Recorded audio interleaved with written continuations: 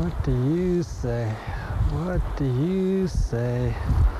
What do you say? Hey, hey, what do you say? Hey, hey. Chester, we gotta get the right fly. Pick the right fly. Which one do you think is gonna be it? Which one do you think? Do you think that's gonna be it? Do you think this one here? Which one? Do you think that's gonna be the winner? I don't know, Chester. I don't know. Give me 5, buddy. Give me 5. Give me 5. Give me 5. Yes. I don't know what we're gonna do. I don't know what we're gonna do. Chester, you putting mud all over the box, sand all over the box.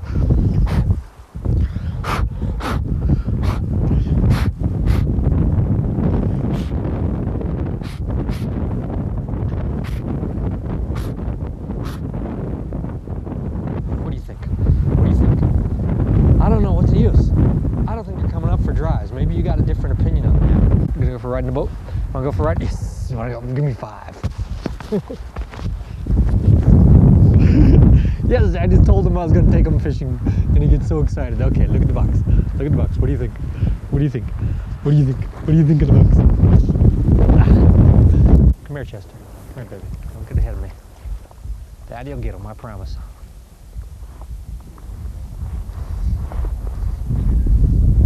Did he move on that one, Emmett?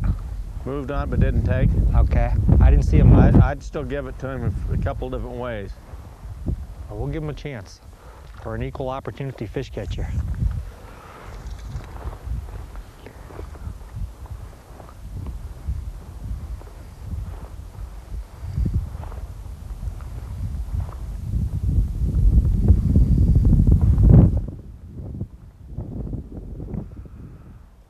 All right, this one will be on him. Boom! Coming down the outside lane. It's coming into him. Come on, baby. Tuck now, now, now, now. Here it comes. There's one right down here. Oh! All right, Gary. Hit the dry. Puppy had no chance. He was holding just under the surface. I know. That's great. All right. What fly now, my good man? Dry fly. You know, you use that attractor and you expect to catch more on the nymph. At least on a day like this. There's some days when I expect to catch more on the attractor. But the nice thing about the attractor is you always do have that secondary shot. Now he came up and nailed the attractor. Well, which fly? Was that double wing? It's the double wing. It's the orange double wing, and she's set up beautifully for this day on this river. That's great. The theory of the double wing is that there's different colors and they each have their time and place. Well, I'm going to get down below him. This is the time and place. I get Chester back here. Chester, come here, love. All right. There we go. Oh, what do you think of that? What do you think of that, Chester? Chester thinks it's great. Oh, nice fall brown. Chester says he came all the way to Utah to see these Green River fish. Give him a kiss, Chester. Kiss the baby. You want a kiss? Kiss him. Kiss him. Okay. Oh, I give it a nice little lick. There, came out easy. Okay. Thanks to barbless hooks.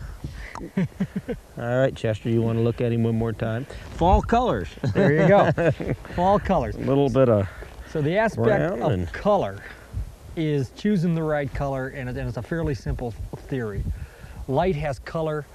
If you match the color of the fly, at least the body, to the color of the light, it's going to look more intense. That makes a better attractor. Okay, say goodbye, Chester. I know Chester's shaking here. He says, I want to go get him.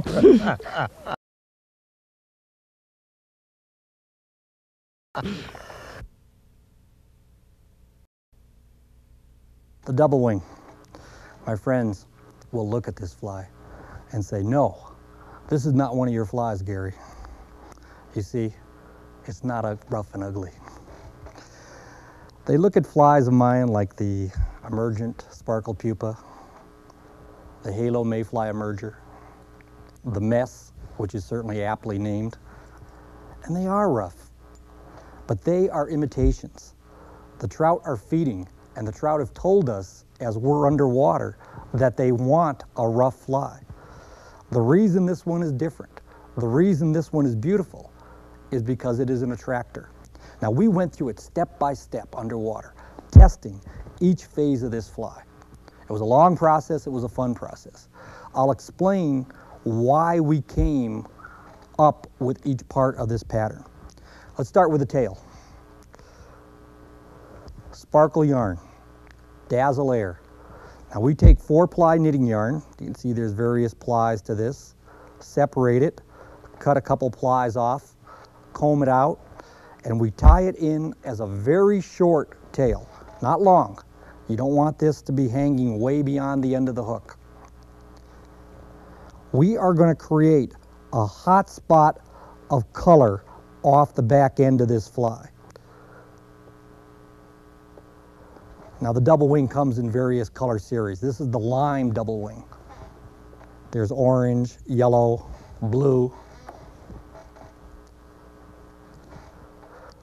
We're going to put in a little bit of floss here.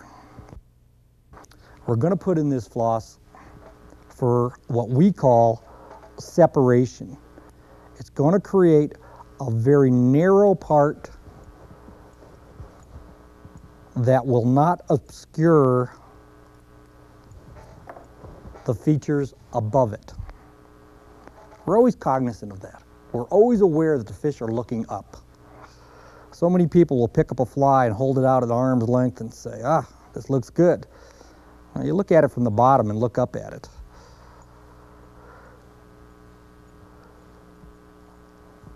We like to use white floss. White is a good non-obstructive color, reflects a lot of light. Simple step.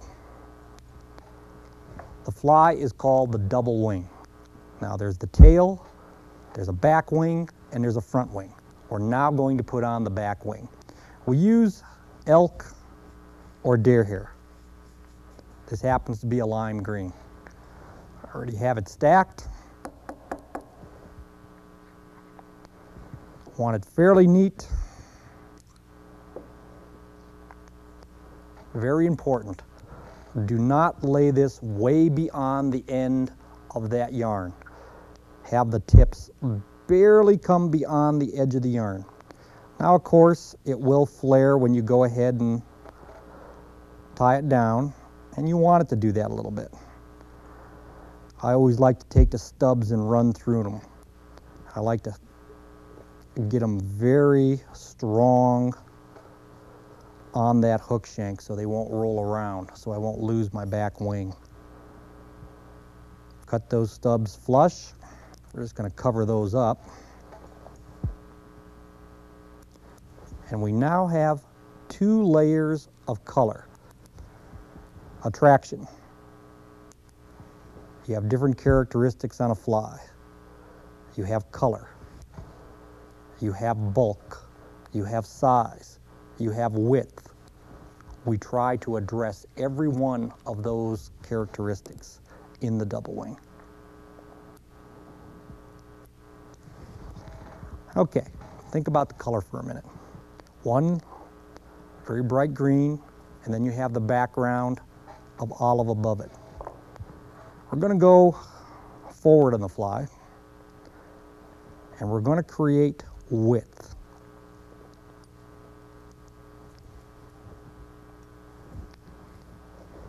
Tie in a palmered hackle. This is a grizzly dyed olive. Leave that there for a moment. We will dub a rough, thick body. Going to use a touch method of dubbing. Now for the touch method, I chop up sparkle yarn at about 1/8 inch. Then I toss it into a blender, and I come with a very fine bit of dubbing that I can hold and just touch to the tacky wax. It creates a fuzzy body that allows each filament to stand out and remain bright. Wrap the body. Now we have the brightness again of the antron. We're getting a little bit of bulk because it can be a fairly thick body as we wrap it forward. At this point, wrap the hackle. Why did fish respond to each aspect? Why did they want a fly that had some aspect of width to it? We don't know. We really don't. We can speculate. We can say that this buzz of hackle standing out to the side creates an impression of enough food, of enough calories for the fish to make a commitment to rise. All we know is that it happened. Now I take that buzz hackle and I clip it flat on the top, and then, because I don't want to obscure the color of the body, we clip it flat on the bottom. And what we are left with, not a thick, not a brushy hackle out to the side, just the hint of width that lays out on the water.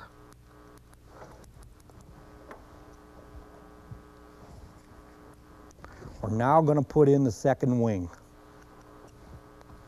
We've addressed bulk, we've addressed width. Certainly the double wing will add even more bulk, but it's also going to accentuate the color. We're going to use kip tail, or calf tail as it's called. We definitely do not use calf body hair, whether for a trude, whether for a double wing. Calf body hair is nice and neat and straight, and it makes a pretty fly. Unfortunately, it holds a lot of water and doesn't help the fly float. The kip tail, because it's crinkled, will throw that water off. So don't go for beauty all the time. Already have the hair stacked.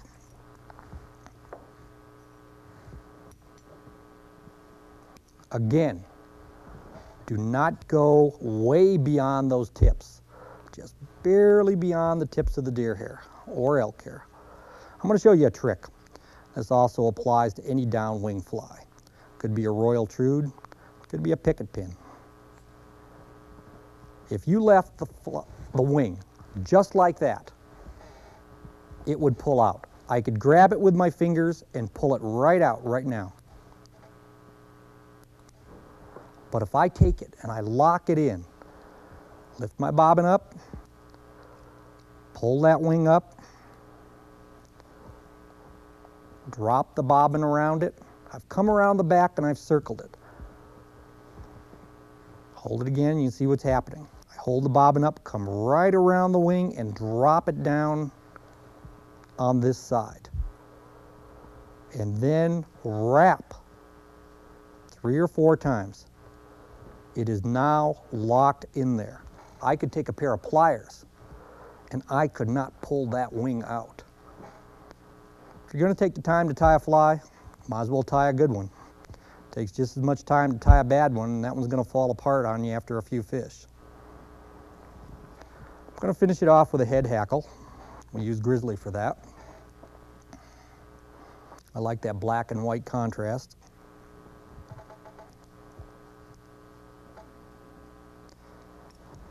We have what I call a salvation fly. This fly has saved me so many times. Seems like whenever there's a camera on and I'm fishing, whether it's a still camera or a video camera, and I have to catch a fish, I can turn to the double wing. I was on Rock Creek with Don Roberts.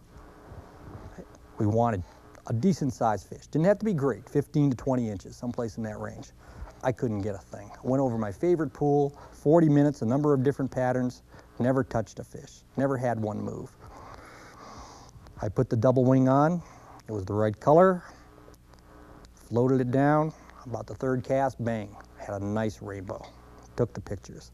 Still had enough light, went back up, bang, got a nice cutthroat. 2 fish over a pool that I just flogged my heart out on and had caught nothing.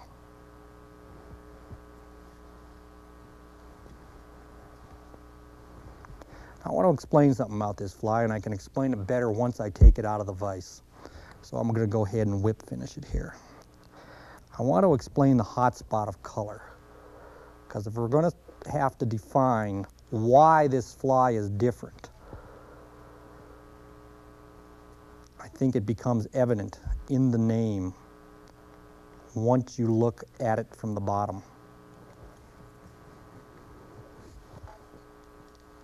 find myself using the pattern more and more. Rough water fly, definitely. Pull fish up, definitely. So I love it to bounce the riffles on Rock Creek, on the Madison, on the Farmington in Connecticut. Had a super day on the Farmington in Connecticut. Let's look at it from the bottom. See how we have that band of white floss that kind of stands out there nice and clear and clean. You have 3 layers of color. A fish looking up is entertained by that hot spot. You have the brightness and the color of the sparkle yarn. You have the overlay of the back wing.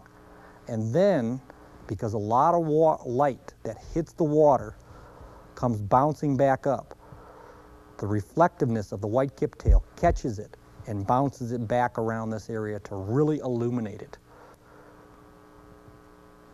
Hot spot of color, the width, the bulk, the size. The theories of attraction, the double wing. There it is. We tried very, very hard to come up with a very sexy, wonderful name for this fly. Agitator, gremlin, terminator. But we just kept calling it the double wing among ourselves, and that's the name that stuck.